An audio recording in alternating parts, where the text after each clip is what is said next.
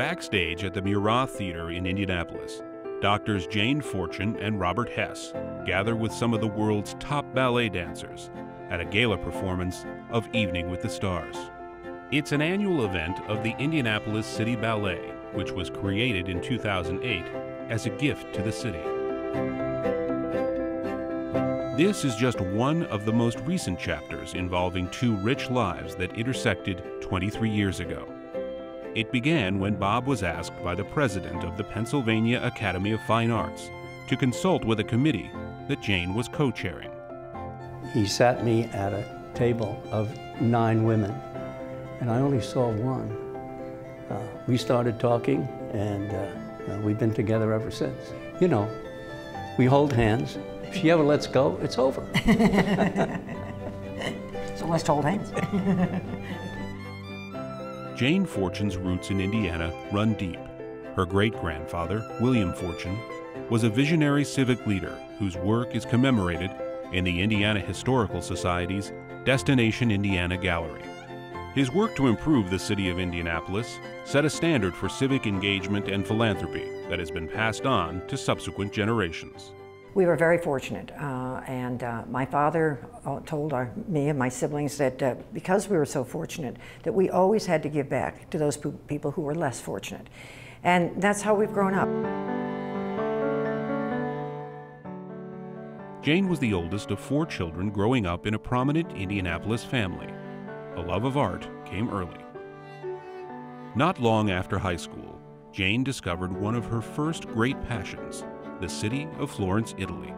When I got off the train in Santa Maria Novella Station when I was 18 years old, I knew I'd come home. Florence grabbed my heart, and it's never let go.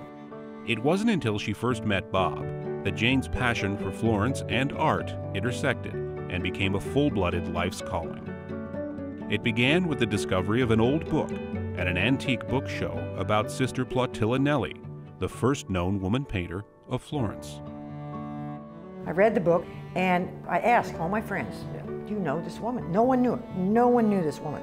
Well, if they don't know her, how many other women artists don't they know in Florence? And that started the quest. It culminated in the book Invisible Women, but we found 136 works of art by women on the walls and 2,000 works of art by women that are in the storages that have not been seen for centuries. Jane and Bob have built relationships and credibility in Florence as she continues to champion and restore the work of women artists. In the process, she and Bob co-founded the Advancing Women Artists Foundation, as well as the Jane Fortune Research Program at the Medici Archive Project. We've done 20 works now. We've restored 20 works. And every time I get a piece of art on the wall, I feel like, oh, good, it's another thing I can do to help these people. Bob had a long career before meeting Jane. He grew up as an only child in New York. His early passion was music. He played as a professional violinist, performing with the Erie Philharmonic, as well as the 7th Army Symphony Orchestra. Bob's diverse career spanned higher education, the arts, and international aid and affairs, as he served as a college president, president of Chautauqua Institution, and head of development in America for UNICEF. Through these jobs, Bob worked with some of the most notable figures in politics and entertainment. Bob also became executive director of the Joffrey Ballet. It was that experience that influenced his strategy for launching the Indianapolis City Ballet. Bob said he first resisted an inquiry about starting a new company following the bankruptcy of Ballet International. I said, absolutely not. No, I won't do that.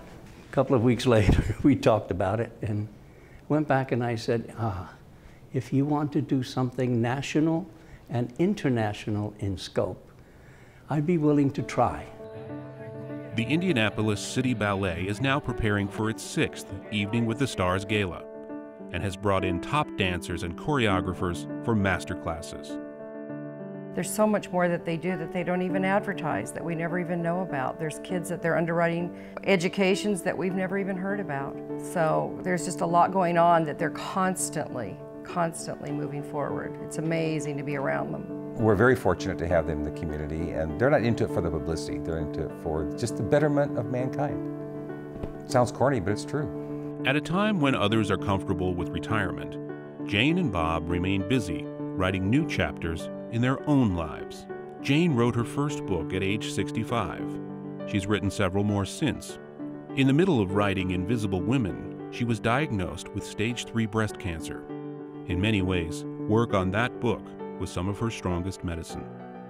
At that point, I had to fight for my life. It was not a matter of being able to do much of anything. But the fact that I had the book, you know, that was kind of the impetus to keep me going. The book was published, and the message was, you can live through anything, and look what happens. The adaptation of Invisible Women into a documentary for public television has led to one of Jane's proudest possessions, an Emmy for the production. I think it's the greatest thing. I love it. I love it. I love it. I love it. So it does give me a lot of strength and courage to go on and do other things that maybe I would have been a little bit more hesitant to do. One of the things that's a treat about Jane is that she is truly a person who never imagined something like this 40 years ago. I mean, that's one of the reasons it was so wonderful to recognize her with an honorary doctorate. Jane's commitment to art as both a scholar and philanthropist has led her to serve on boards for the Indiana University Art Museum, the Indianapolis Museum of Art, and the Herron School of Art and Design. She also sponsors a lecture series at Herron, bringing world-class women artists to campus. Jane and her siblings also contributed the statue of Job to the school. Here is a piece that stands on the front steps of Herron, one of the great art schools there is in this country. And you see that looking out, and that's a great image, and it's a great image that was made possible by generosity that they had. Don't look for signs of a slowdown. Jane has a new book and a new documentary in the works, and continues serving as cultural editor of the Florentine. Other art restorations are underway, and Jane continues her quest to find a permanent museum space to showcase women artists. The ballet company continues to pursue new and expanded programming. And if that's not enough, Jane and Bob are in the 3rd season of operating an authentic Tuscan restaurant, vineyard, and wine label in their summer home of Leland, Michigan. Both are aptly named Bella Fortuna, beautiful fortune. Our kids keep saying, why don't you just stop and smell the roses? This is ridiculous. You know, but no, they know. They know, nope, we're not going to do that. I have seen them go all day and all night in pursuit of their various creative enterprises. They truly are amazing, but they're fueled by the passion for what they do. They came together and they have shared their enormous talent to make here better, and in doing so, they've touched other parts of the world and made them better as well. At a recent screening of the Indianapolis City Ballet's latest documentary project, Bob spoke passionately about the quest for excellence. In order to be great, you have to think big and you have to follow through. And we do that. We are, I thought about it, we are from Indianapolis, but we are of the world. Yes.